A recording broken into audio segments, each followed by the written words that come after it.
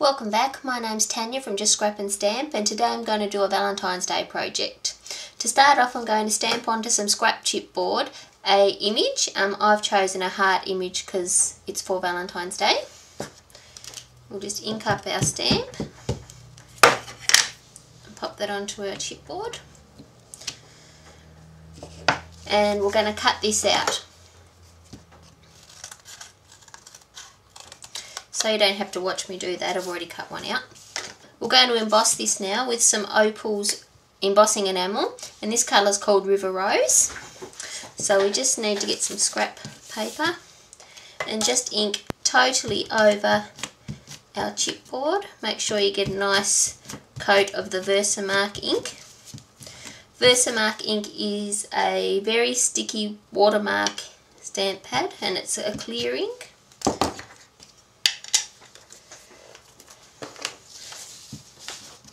And then we're just going to sprinkle our embossing enamel over the top. Make sure you get a nice thick coat. I'll just shake that a bit, tip the excess off. Now we'll just leave that on our paper, because with Opals powder you do need to do 2 or 3 coats to get a nice thick layer. So we'll just sit that to the side, and with our heat gun we'll just melt that down.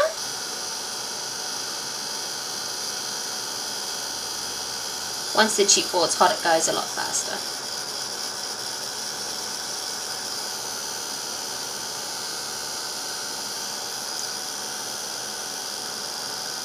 You can see there that the powder started to melt.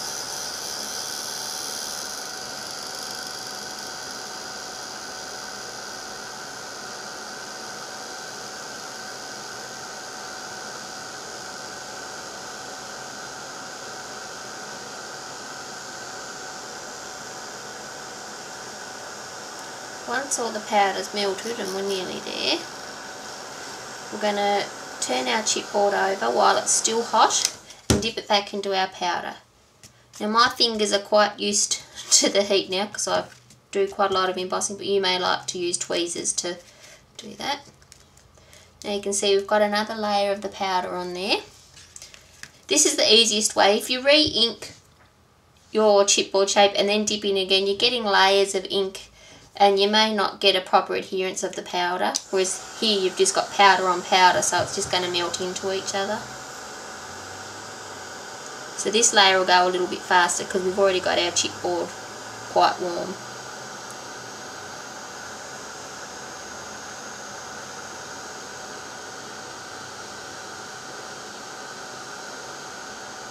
Making your own chipboard shapes is a good way of using up the backings you get with some products. I think this might have been a back off an old pad, writing pad, out of our office.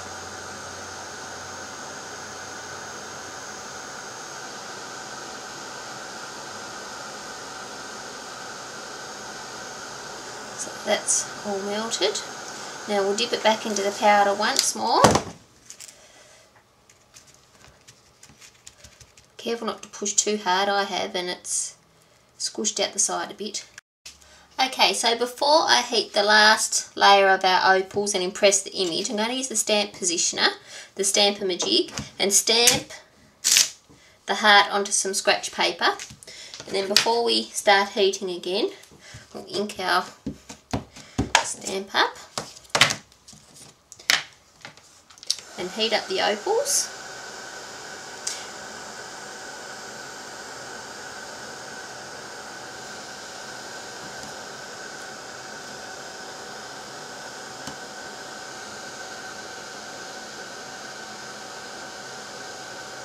So we're sort of using the Stamp-A-Majig in the reverse way that you normally would. You'd usually stamp it onto an imaging sheet, but we just want to know whereabouts to sit our heart chipboard so that we get the stamp on the actual chipboard and not off the edge.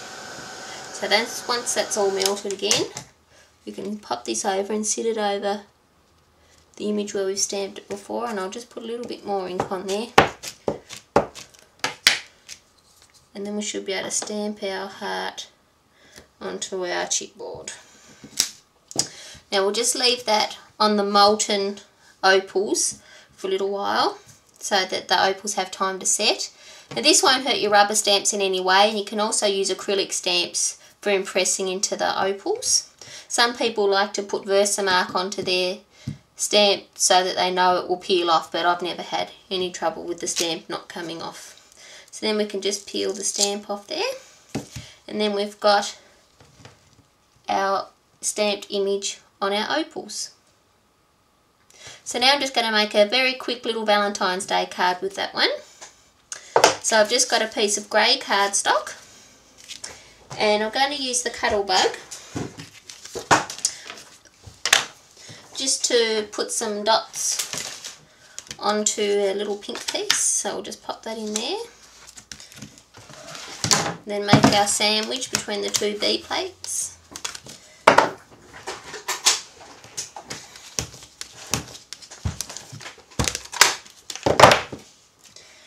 that through the machine.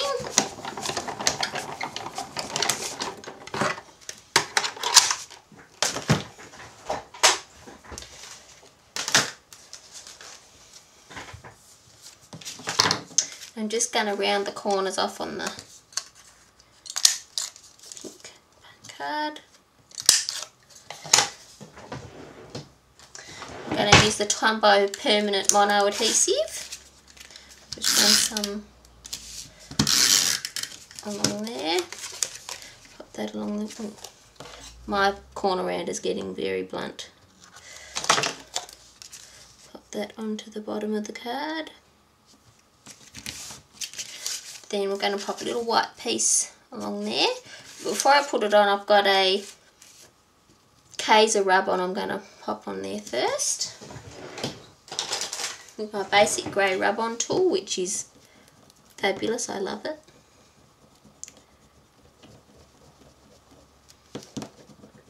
And because it's a Valentine's Day card, I'm just using the word love.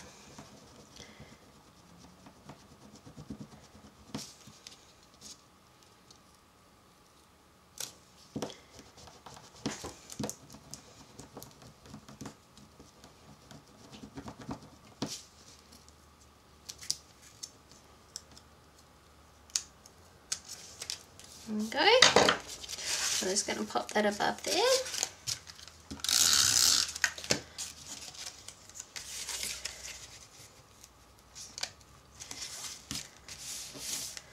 Now I've got a piece of ribbon cut, which is grey also. Just going to tie this around. Now I always get this wrong. I can never get my bow to look the right way.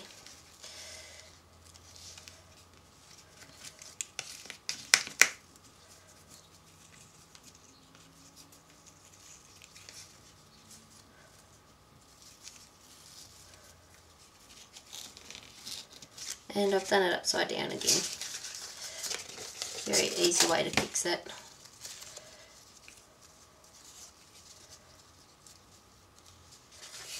Slip it back on.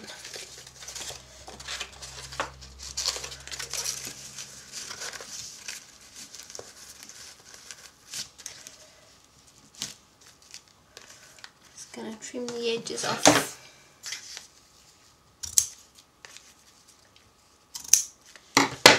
And then a little heart I'm going to pop up on some 3D foam.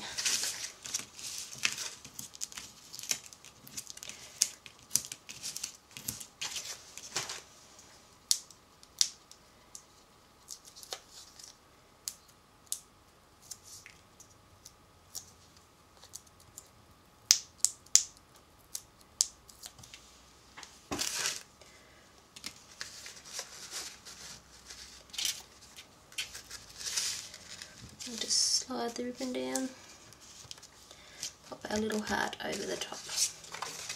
There you go, a very easy little Valentine's Day card with a nice opal embossed finish. Thanks for watching.